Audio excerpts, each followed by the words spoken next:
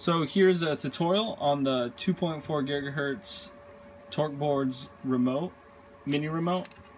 So here we have the remote right here, you have the receiver, and you have the binding loop. So here you have the remote itself. On the left knob is going to be your steering trim, that's going to be set till 12 o'clock. The one on the right is going to be your throttle trim, this is going to be set till 2 o'clock.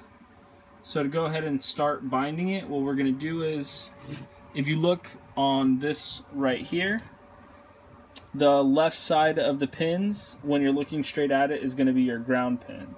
So what I'm going to do right now, channel 2 is where your ESC wire is going to go to, so we're going to put this on channel 2, and your bind plug is going to go on channel 4. It could actually go on any channel, but we'll do channel 4 here because there's a lot more space. So now what I'm going to do is I'm going to go ahead and turn on the setup, and then you'll see a blue flashing light.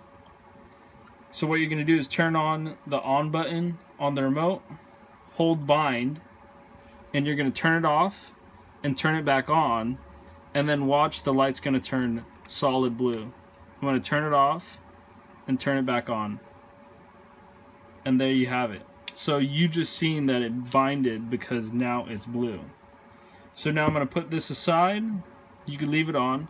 I'm going to pull this loop key out, and then I'm just going to turn off the remote and then turn off the on-off switch, and then we can do it all over again. So turn on the remote, turn this on, and we should get throttle. There you go.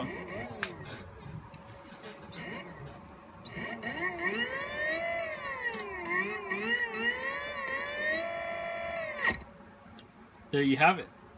That's basically how you install the 2.4 gigahertz TorqueBoards remote.